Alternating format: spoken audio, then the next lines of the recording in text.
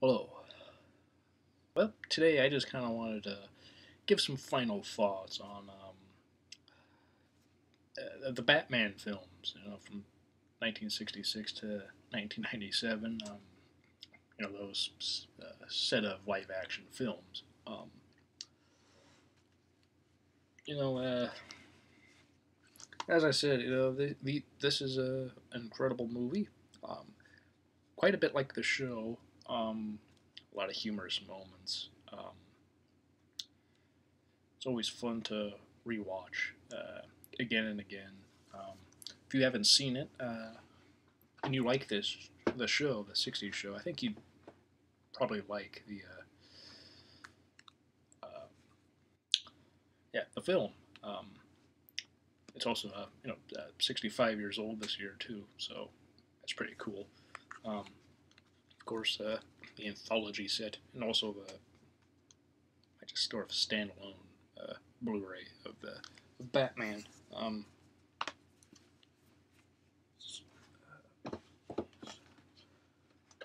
Put that there. Hopefully that'll stay. But yeah, sort of the last things I kind of wanted to say regarding these movies.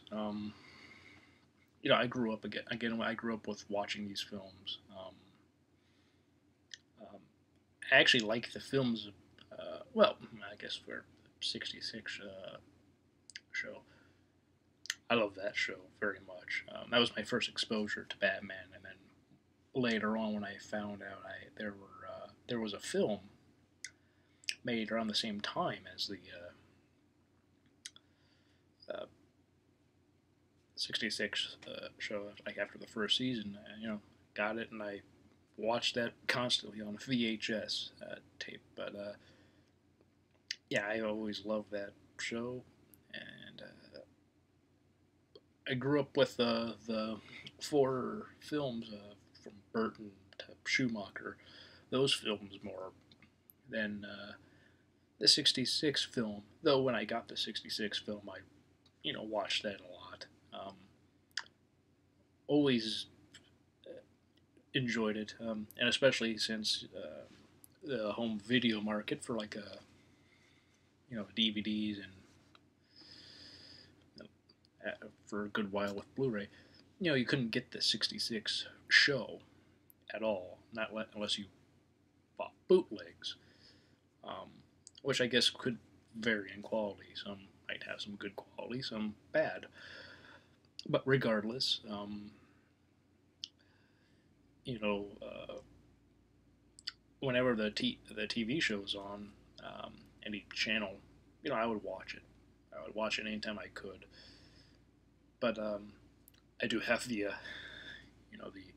big box set, so of the complete series. So now I can watch that anytime I want, which is nice. This video is really about just my fondness for these films and the show, also a little bit. Even though I haven't really talked about the show, but because of the film, it came out in '66. I think it's sort of appropriate that I can say some stuff about that. I really, you know, I've always enjoyed the darkness of Batman, uh, and so throughout the course of watching these four films again to talk about them, it's interesting to see how the series ended up. Um, that film series, it started off really strong, really good, and then it became to the point of Batman and Robin, and Batman and Robin for various things was not good, and I said, and I still maintain that I can enjoy that film in a so bad it's good way. Um, so I'm able to enjoy all of these films. I didn't mention certain things of these films, such as Bane and Batman and Robin, but then I thought, what can I say about Bane that has never been said already? It's like this that interpretation of Bane is not correct for the comics, you know. And Joel Schumacher saying like, wanted like a big muscular guy because Poison Ivy is more of a seductress and doesn't do a whole lot of physical fighting of her own. You know, she usually has others do it for her. Because of her what she's able to do with the various concoctions and make people fall in love with her and everything, and has plans to do her bidding for her, also like vines and such. Um, so they thought when she's out and about, need a big hulking guy or somebody to be her muscle, and that was Bane. But unfortunately, they didn't give Bane the intelligence he has. Um, Bane, in The Dark Knight Rises, is a lot closer to the Bane of the comics. Sure, with the whole Venom and making him huge and all, that's not part of it. But again, the Dark Knight trilogy is more realistic in its tone. But even then, there is still some sort of fantastical elements to those films. Like, while they're realistic and like this could happen if Batman was ever real, at the same time, there are moments in them that like in the real world that likely couldn't happen. And if it did happen, it will probably occur differently. Um, and the colors of the Batman Forever and Batman and Robin are quite colorful, very vibrant. You know, they don't totally match the tone of the Tim Burton films, which are more dark and gritty and gothic, like quite a bit like the comic books of the time. And of course, the tones are different.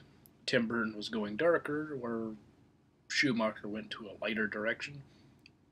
Good chunk of that was all thanks to Warner Brothers, because of Batman Returns and how people weren't fond of the reception of that film. They decided to dial back and be more of the Adam West sort of Batman in terms of the tone, a bit campier. Um, whether that works for everybody or not, who knows? Maybe that it was a good thing, maybe it was a bad thing. Of course, people love the Dark Knight trilogy. Um, I do too. And without like Batman or Robin happening, it's argued that perhaps those three films would never have been made. Um, and with those three films, people really began to take comic book films, superhero films, a lot more seriously. I know people do talk about X-Men, Spider-Man, and Blade, and particularly Spider-Man, with getting more people enraptured and interested in comic book films again, which is true. Um, in a lot of ways, also sort of reminiscent of Tim Burton's Batman. People went and saw Batman a lot. Of course, I wasn't one of those people because I came about in the '90s, but I remember as a kid rewatching that film a lot, and watching the '66 show a lot anytime there were reruns. Um, uh, the '92 show, Batman the Animated Series. That's quite popular. I haven't talked about that really before, though. Then again, there was like Batman or the Phantasm and stuff, and but that show did take some elements inspired from the Tim Burton films. So there is sort of an homage tribute of that series to the first film in particular. Um, um, and that show is quite good. Though, in my discussion with Daisuke Beppu, I wasn't a huge fan of that show, and I've come to realize part of that is because the villains were more interesting than Batman and Bruce Wayne. Um, that's great. That's great for the villains. It gives them more of a personality, sort of beyond some of the comic book uh, uh, characterization. Sometimes there are some good comics that uh, uh, explored certain villains that Batman would fight or face. It'd be very interesting. Sometimes not so much. He did have some villains that were kind of like one-offs and never uh, showed up again. Like in the 50s and 60s, there were some interesting and odd characters that never caught on. Um, with you know uh, the animated show, Mark Hamill's Joker was awesome. Uh, Not completely like Jack Nicholson's Joker, but it's interesting just to see a different contrast. Of course, the show wasn't able to be as dark as the film, but the show, the animated series, was quite dark in and of itself. People often talk about how the Mister Freeze aspect of Batman and Robin, where he is trying to find a cure for his wife who has a terminal illness, and he freezes her and then an accident happens, and then he's essentially locked into this like a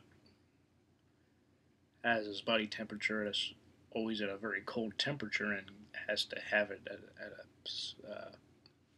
specific temperature all the time, and creates a suit to help him stay cool.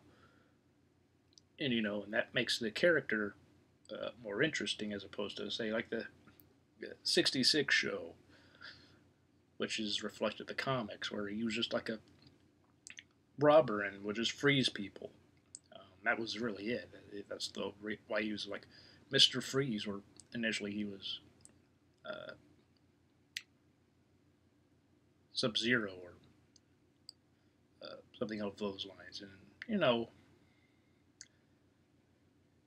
Mr. Freeze, I think, is a better name. And that aspect of Batman Robin is quite good, but excuse me. Uh, Apologies for that. But that aspect I think of Batman Robin is quite good and promising, but the execution just isn't that great. I mean, you have Arnold Schwarzenegger having to say one-liners quite often, so that kind of some of the dramatic moments that the character of in Batman Robin of Mister Freeze that he has, some of that is a bit lost when he's going around saying, "All right, everyone, chill," and "cool party," and other ice puns and stuff. That's like, you can laugh at it because of how over the top campy and stuff, but the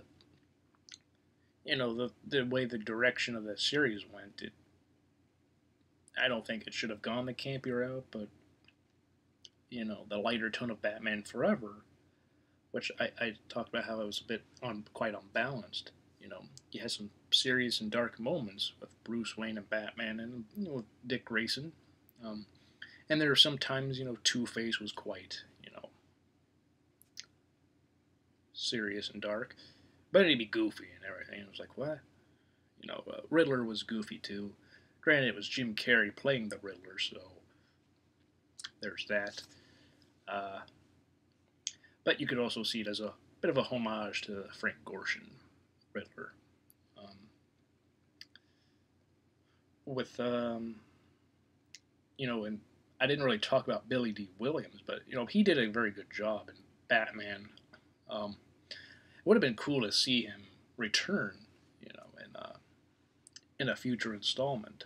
Though I know he finally got to voice Two Face in Lego Batman, so it's cool he finally got to be Two Face, even though he didn't have the makeup and stuff and everything. He got to be Two Face finally, though. I would have liked to have seen him, as Two Face. He there are people who don't really acknowledge, Billy D. Williams was Harvey Dent in Batman. Yes, he was in it. People know it, but like because he didn't get to become Two Face later on, sometimes people just sort of like don't totally correlate the connection of the characters, of the character of that he plays um, in Batman and what later we see, because Tommy Lee Jones played him. Um, and I talked about the chemistry with Michael Keaton and Kim Basinger, and how I wasn't too fond of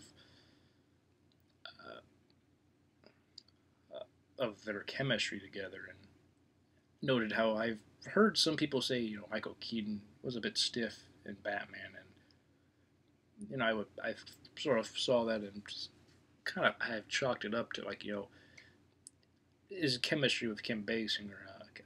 I wasn't a huge fan of that, his chemistry with Michelle Pfeiffer, that was more, uh, that was better. To me, I think that was better. And I think part of that is because, Sean Young was supposed to be Vicky Vale in Batman, but she broke her leg because she rode a horse and it fell, and yeah, she didn't get to be Vicky Vale. Um, so at the last minute, Kim Basinger came in, and she did the part. I think part of that could be her sort of coming in the last minute. So on that end, it's like, well, she did the best she could, but I think as a result of that, like maybe her and Michael Keaton didn't get to spend perhaps as much time as they could have had she have been cast from the very beginning with like Michael Keaton and Jack Nicholson and others. Since she was sort of there at the last minute, for me at least, I think that's kind of where that that aspect of their chemistry being quite wonky and doesn't work as well as, say, the chemistry between Michael Keaton and Michelle Pfeiffer. But there's that. I also kind of wanted to clarify that because, sometimes doing stuff like this, you get to finally kind of look back on what was said and, get to have more give a final word, basically. I don't really have a whole lot to say about the '66 film because I just love it. It's great. With Batman Returns, yeah, well, the Penguin, he was gross. Yeah, a bit sympathetic because of the situation from the very beginning. His parents don't love him as much as he should. He like kills the family cat, and but yeah, they just got rid of him, and that is quite sad. And he, yeah, Danny DeVito, he does a good job. He does the job he was hired to do. Um, yeah, Michael Goff, as Alfred, he does a fantastic job. Um, you know, uh, he's in all of these films. He's one of two actors in these that's in all of the films. Uh, he just does a good job as Alfred. And Pat Hingle too. Is the acting of those two. Being in all four films. They do their best. Though with Commissioner Gordon, he was given less and less to do with each installment, which is unfortunate, especially if you've read the comics you know, or even the other shows. You know, Batman and Commissioner Gordon are allies. They trust each other. They work together. Um, you know, Gordon on the side of the law and Batman a little bit outside of the law. He does some stuff that the police aren't necessarily able to do because of the laws in place. Where Batman does his duty, to help Gotham and everything. Like it seems like it's his duty at times.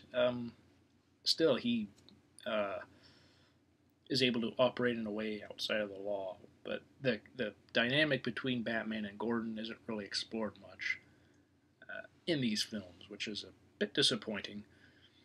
With the Dark Knight trilogy, you got to see that, and Christian Bale and Gary Oldman's chemistry is great. Um, as is Michael Caine's chemistry with Christian Bale. I think, to me, I've always said that, like Michael Caine is Alfred Pennyworth, and Gary Oldman is Gordon. He's Commissioner Gordon. He's James Gordon. Um, and of course, there will always be people who will debate Batman and all, who's the best and all. Of course, it's always opinionated. I mean, even that. Who my favorite Gordon and Alfred are. It's all my opinion. Um, it's a combination, I think, of the material they were given, given really great material to work with, and then, also the chemistry they have with everyone they interact with, and the direction they were given. And Christian Bale, for me, is still my favorite Batman. He's the best Batman for me, and Bruce Wayne. Uh, he just seemed to perfectly embody the characterization I always wanted to sort of see as a kid from reading the comics and watching the films and the various shows. Um, but even with that, I still think Michael Keaton is great. Val Kilmer, even rewatching this, he does some good work. Um, it's just a real shame, the material he was given wasn't as great as it could have been. Tone was all back and forth between being serious and campy, and just didn't work very well for Batman Forever. George Clooney isn't really that great, and I didn't really get into a whole lot of reasons why. That, along with the Bane aspect, sort of uh, was sort of a bit of a bummer for me. But for George Clooney, I can see why he could be seen as a good Bruce Wayne or Batman. He looks good in the suit, even though with the nipples and all. But just picturing his face with that cowl, it looks pretty good. Looks like, yeah, it could be Batman. And as Bruce Wayne, yeah, in the suit and everything, he looks quite good. The thing is, he just doesn't seem to be very invested in it. Like, he's getting paid quite well. And, so it's like, hey, gotta show up and do my job, do my lines and all. But it just doesn't seem like he's totally invested. And that's not to say he wasn't at all in any way. It's just any enthusiasm he had, at least for me, he just didn't seem to be totally committed. Like, yeah, yeah, I'm gonna do the best job. I'm gonna, maybe not be able to be better than Michael Keaton or Val Kilmer, but he's gonna be good in his own right. And I know he was also filming ER at the same time, and he wasn't able to be completely dedicated to filming uh, Batman and Robin all the time. And I guess that could be seen as a reason as to why his performance isn't all that great. But even then, it's like, still there have been people who have filmed a TV show and a movie like at the same time. Michael J. Fox filmed Family Ties and Back to the Future at the same time. He pretty much didn't really get to have much of a break at all. Um, so, but yeah, and his performance in Back to the Future is great. You can really tell he's giving his all, and you can also, I guess, if you watched this season of Family Ties he was um, in, that was being filmed at the same time as Back to the Future. He was really, he was like good in that season too. Um, with George Clooney, it's like he, because of his constant performances and character as on ER, I'm sure like his performance on that show that season was probably a lot better than say um, than Batman or Robin. Um, yeah, Chris O'Donnell as Dick Grayson, Robin. He's okay. Yeah, you know.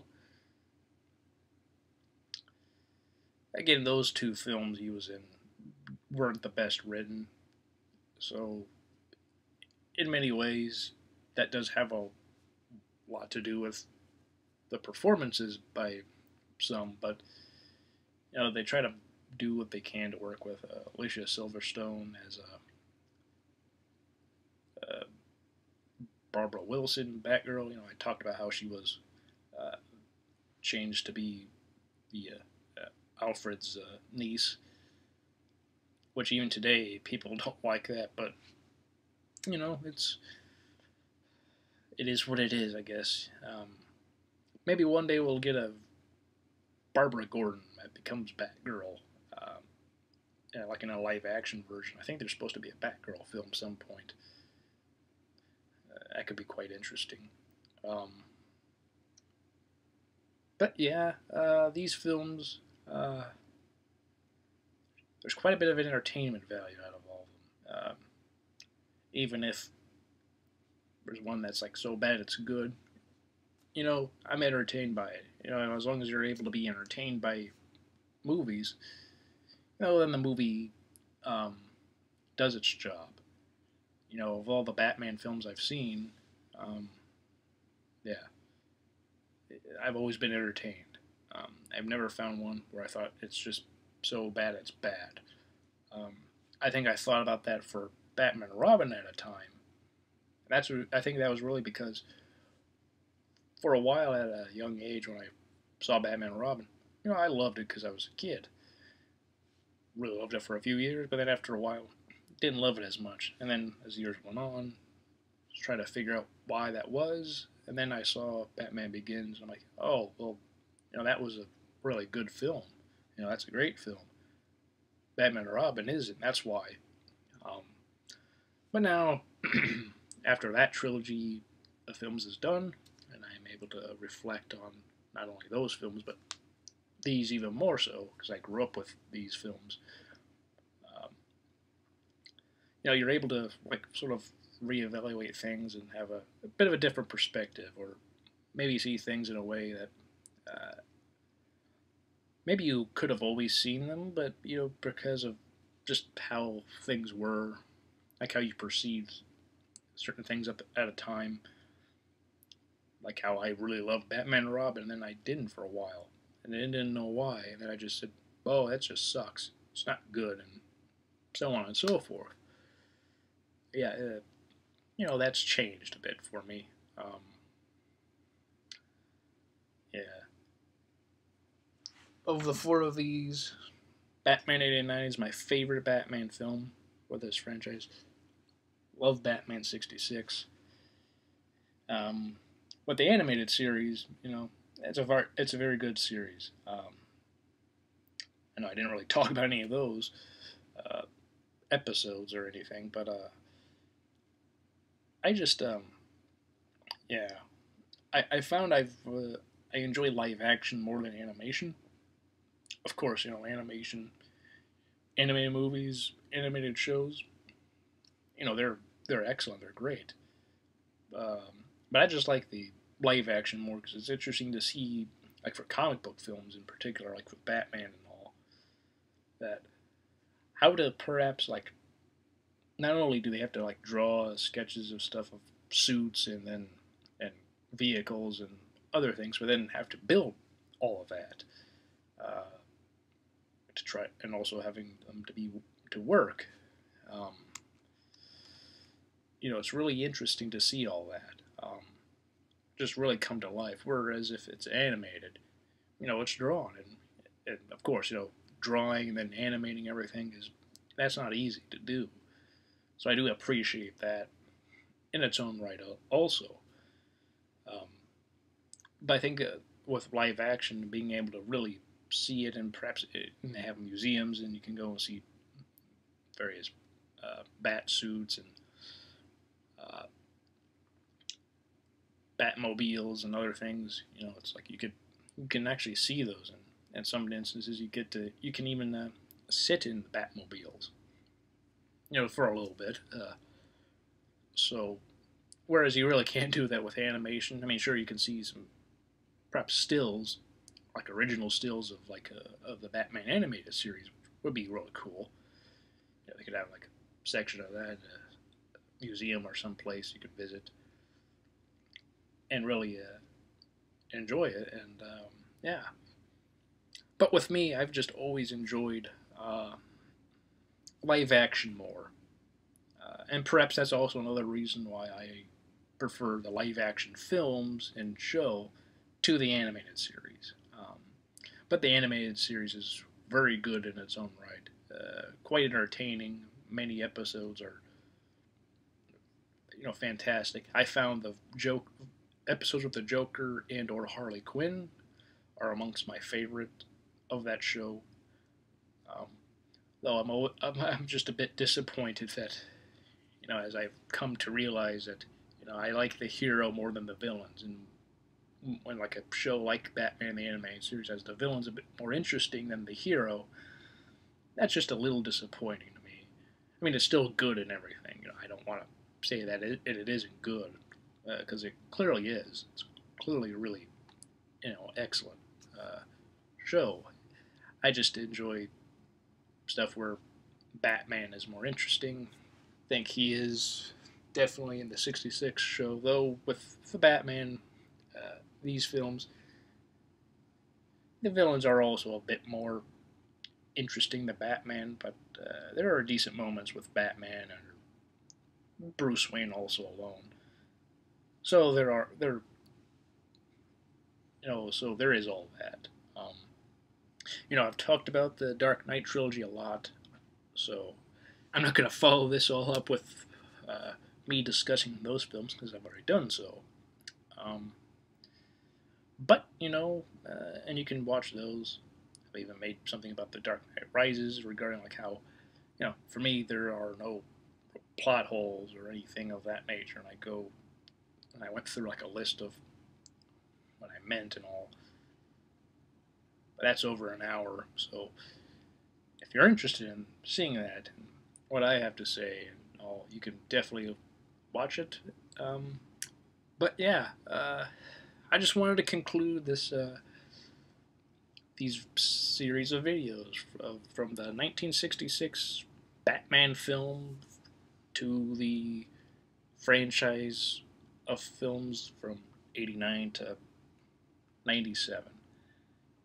Uh, I hope you found this interesting in any way. I know there are people who've commented and stuff of that like that, so that's always cool. Uh, Interacting and everything. I have some ideas of what I want to talk about next, so I don't think they're going to be comic book related. So just keep that in mind. Not going to be comic book based.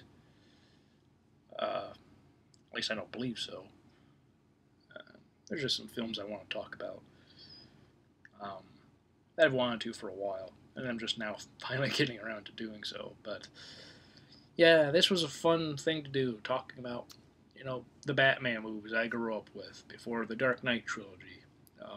My favorite set of Batman films, as I've often pointed out on this channel. But I wanted to show more fondness to all these films individually instead of just having like one video I made like some time ago where I just talked about my general thoughts of these. And I think my opinion or thoughts of like Batman and Robin has changed a bit. I think so. It's been a little while since I've watched that, so I can't completely remember what word for word I said when I mentioned that, but I think I have lightened up my stance on that a bit, and I think for the better too. You know, it's not. I think it is the worst Batman film, but even the worst has some entertainment value. So that's always good. It's not like one where it's just boring.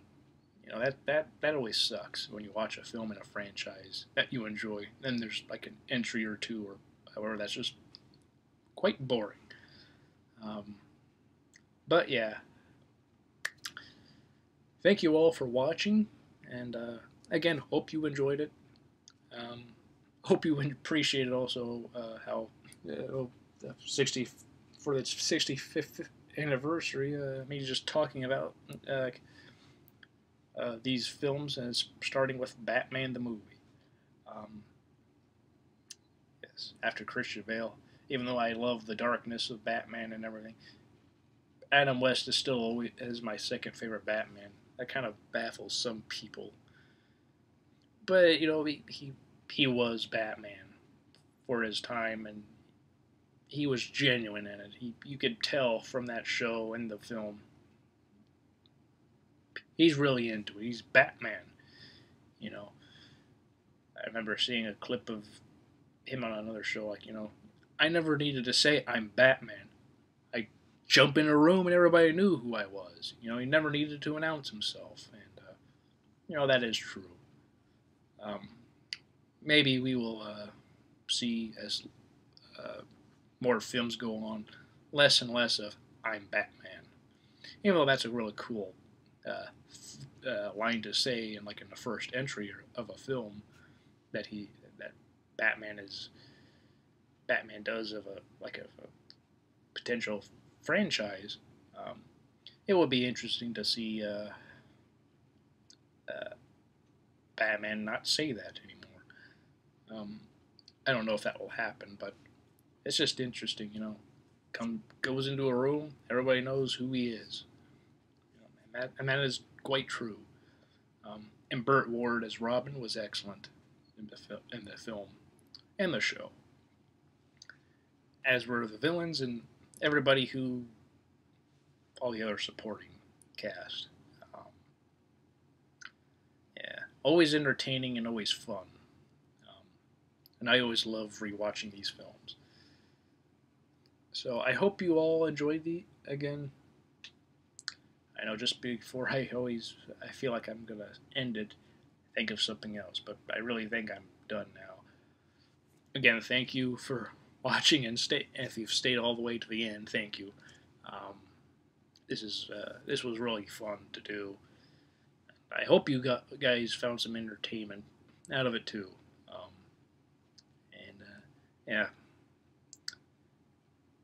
look forward to my non-comic book superhero film next week. Um, yeah. Oh, there might be something related comic book wise to it, but you know what? We'll see when that happens. But yeah.